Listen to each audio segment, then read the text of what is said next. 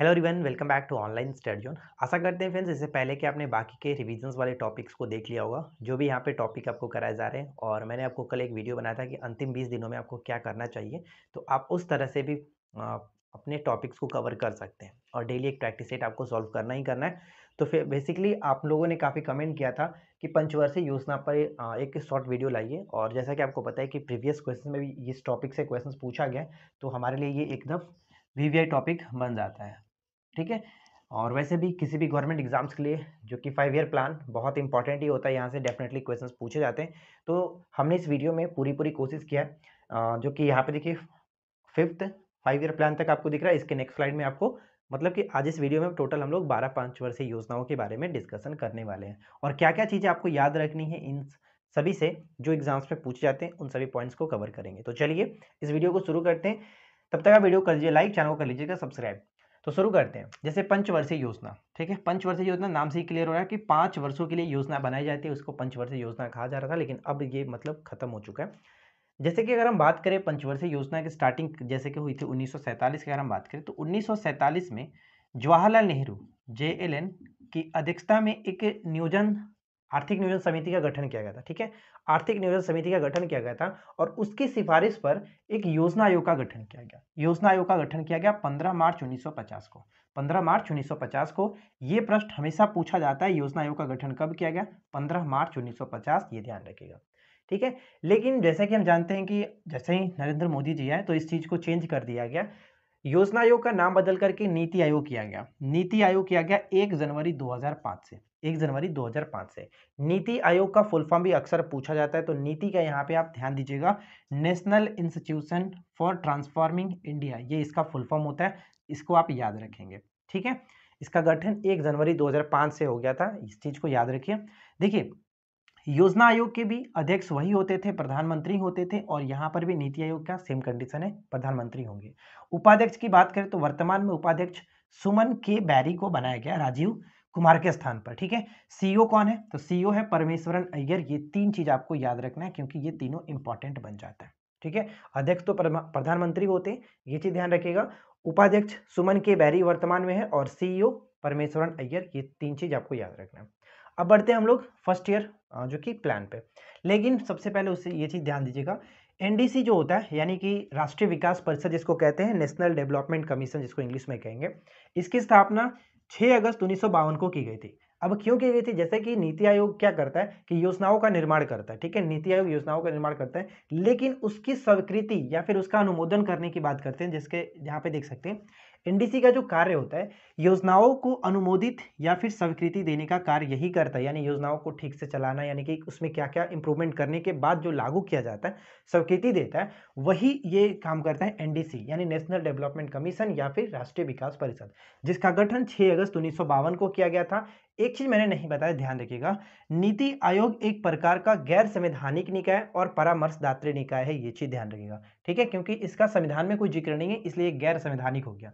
ठीक उसी तरह से ये भी आपका एनडीसी भी एक प्रकार का गैर संवैधानिक निकाय है। ये क्वेश्चंस कई बार पूछा जाता है, तो इस चीज को ध्यान रखेंगे। ठीक है, तो यानी कि योजना आयोग और यहाँ पे एनडीसी, ये 2 चीज क्लियर। अब हम यहाँ पे बात करते हैं अपने पंचवर्षीय योजनाओं के बारे में, एक एक करके सभी चीजों को देखेंगे। ठीक है, तो सबसे पहले देखिए यहाँ पे क्या, पहला 5 ईयर प्लान, FYP का मतलब कि 5 ईयर प्लान, मैंने यहाँ पे शॉर्ट में लिखा है, मतलब कि पहला पंचवर्षीय योजना स्टार्ट किया गया था 1 अप्रैल 1951 से। 1 अप्रैल 1951 पहला है, इसलिए याद रखिएगा 1 अप्रैल 1951 से स्टार्ट हुआ था 1956 तक, 5 वर्षों के लिए। और ये किस मॉडल पर आधारित था? एकदम वीवीआई है, तो हेराल्ड डोमर मॉडल पर आधारित था। प्राथमिकता इसमें किसे दी गई थी? कृषि को प्राथमिकता दी गई थी। अब इसके अंतर्गत कितना लक्ष्य था, क्या चीज है, वो यहाँ पे फिलहाल मैं लास्ट टाइम पे आपको बता करके कंफ्यूज नहीं करना चाहता हूँ। आप उस वीडियो को देखें, मतलब कि आप उस चीज को बुक से पढ़ना चाहे तो पढ़ सकते हैं, लेकिन मैं रिकमेंड नहीं करूंगा, क्योंकि लास्ट टाइम में आपको सिर्फ जो चीजें आपके पढ़ रखी है उसको रिविजन करिए। ठीक है, फिलहाल अगर आपको प्रॉपर अगर बताना होगा तो मेरा नोट्स जो कि ऑलरेडी दिया गया, आप वहां पे जाकर के सभी चीजों को देख सकते हैं, कितना लक्ष्य रखा गया था, कितनी प्राप्ति हुई थी, वो सब चीज। फिलहाल हम यहाँ पे सिर्फ और सिर्फ आपको शॉर्ट पॉइंट्स में जो इंपॉर्टेंट चीजें वो कवर कराने की कोशिश करें, ना कि कंफ्यूज करने की। तो सेकंड जाके 5 ईयर प्लान की बात करें तो ये 1956 से 1961 तक था। पहला 1951 से 1956 तक। दूसरा की बात करें तो यहाँ पे 56 से लेकर के 61 तक। और ये किस मॉडल पर आधारित था? तो पीसी महालनोबिस मॉडल पर आधारित था। ये भी इंपॉर्टेंट बन जाता है, पीसी महालनोबिस मॉडल पर आधारित था। इसमें क्या प्राथमिकता दी गई थी? तो भारी उद्योग तथा खनिजों पर विशेष जोर दिया गया था, विशेष प्राथमिकता दी गई थी। भारी उद्योग पर काफी विशेष जोर दिया गया।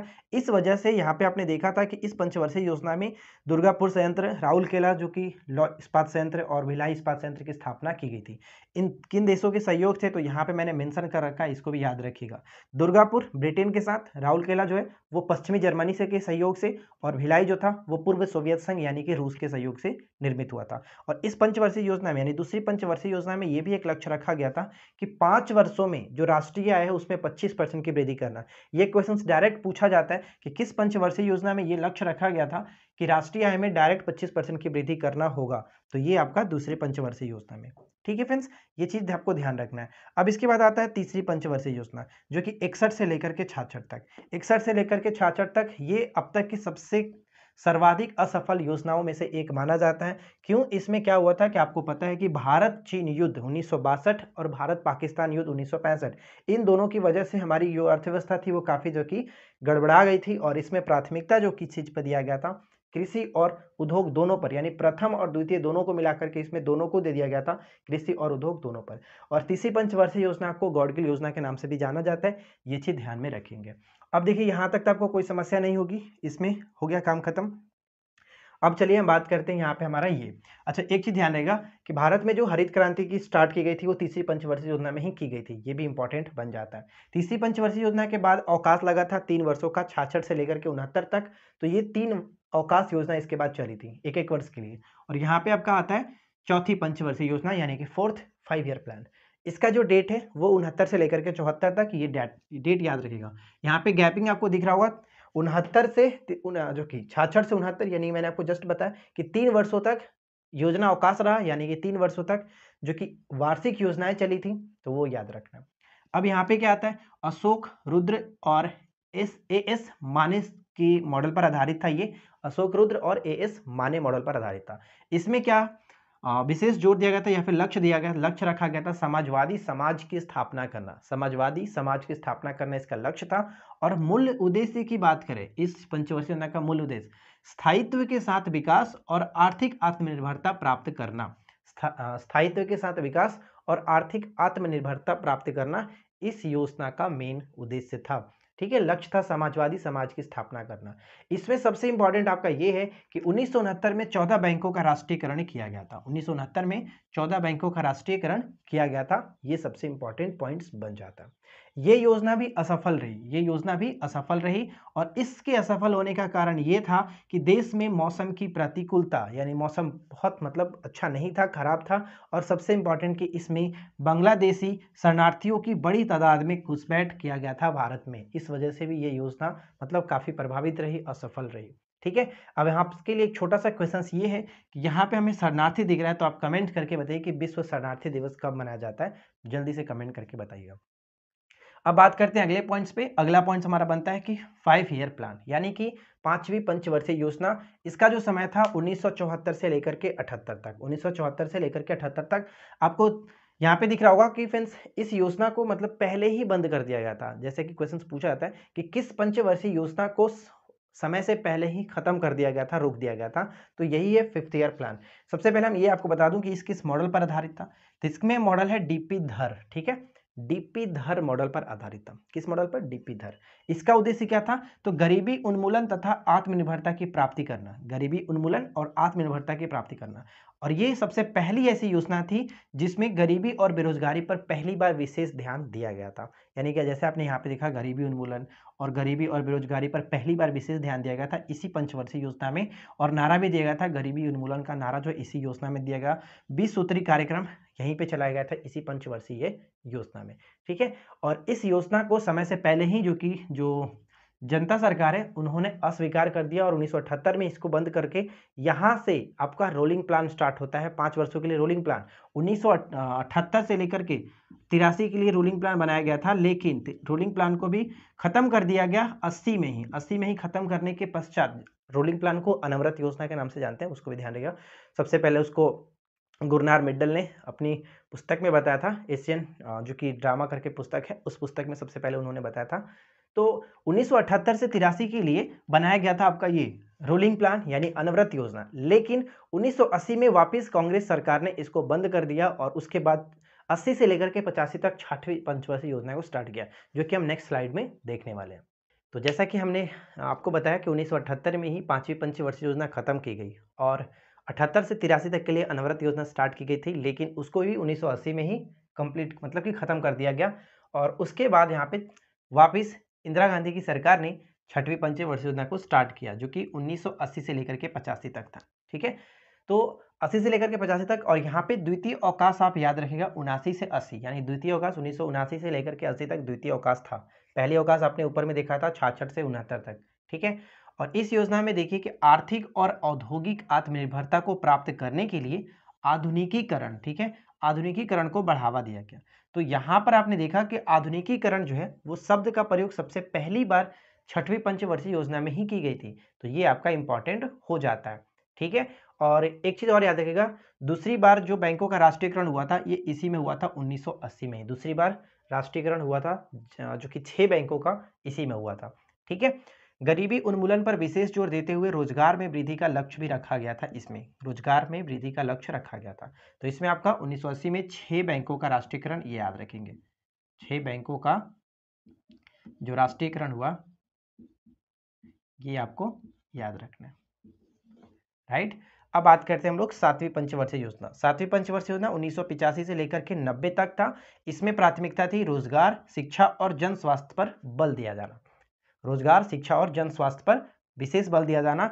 भोजन, काम और उत्पादन, भोजन, काम और उत्पादन का जो नारा दिया गया वो इसी पंचवर्षीय योजना में, सातवीं पंचवर्षीय योजना में दी गई थी।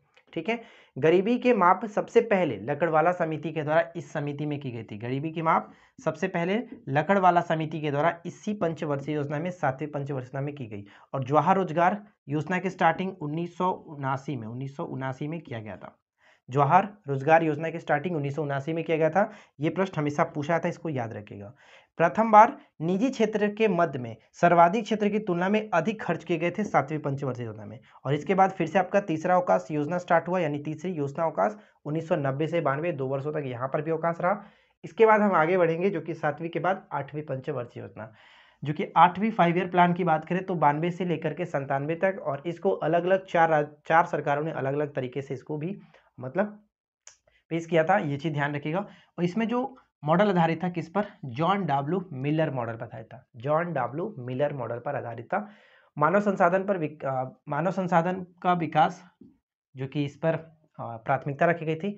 और सर्वोच्च जो प्राथमिकता थी वो रोजगार, शिक्षा और जन स्वास्थ्य को सर्वोच्च प्राथमिकता दी गई थी। किसको, रोजगार, शिक्षा और जन स्वास्थ्य को सर्वोच्च प्राथमिकता इसमें दी गई थी। प्रधानमंत्री रोजगार योजना की स्टार्टिंग 1993 में, इसको याद रखेंगे, प्रधानमंत्री रोजगार योजना।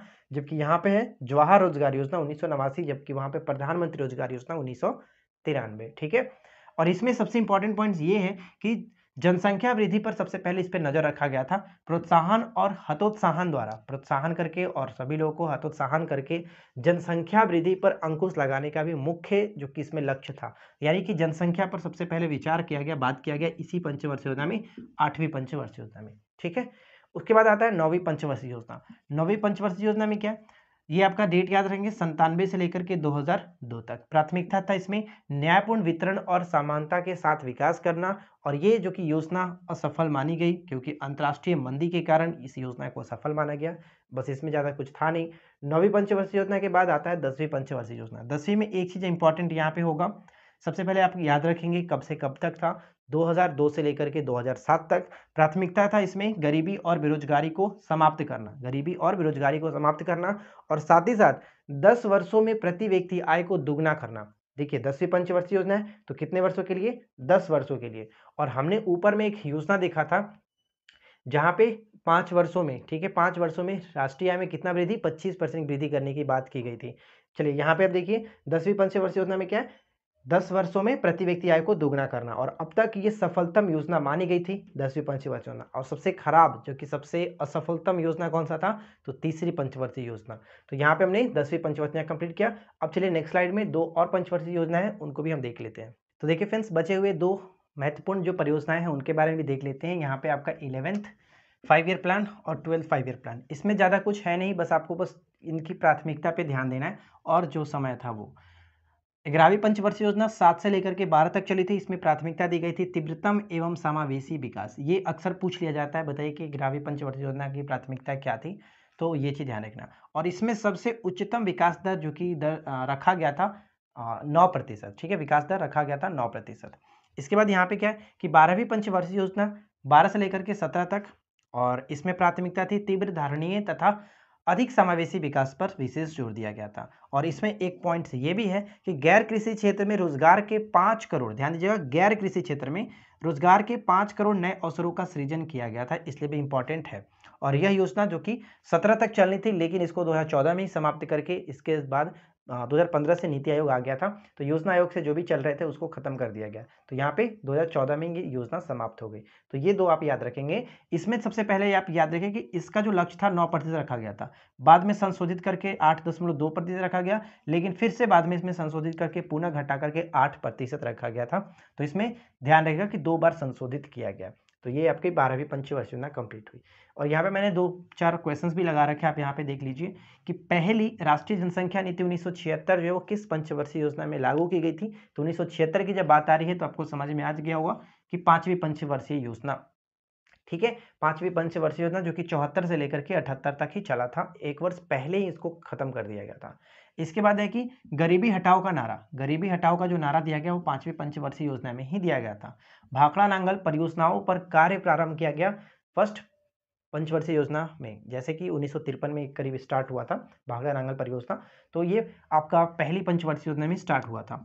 और अगला है कि स्वर्ण रेखा परियोजना की शुरुआत 5वीं पंचवर्षीय योजना में की गई। और लास्ट जो कि सबसे इंपॉर्टेंट, अनवरत योजना। तो अनवरत योजना में आपको याद रखना है सबसे पहले इसके बारे में, अनवरत जो रोलिंग प्लान है, रोलिंग जो शब्द है, ये सबसे पहले दिया किसने था, गुरनार मेडल ने अपनी पुस्तक एशियन ड्रामा, इनकी पुस्तक थी, उस पुस्तक में सबसे पहले इसके बारे में बात कही गई थी।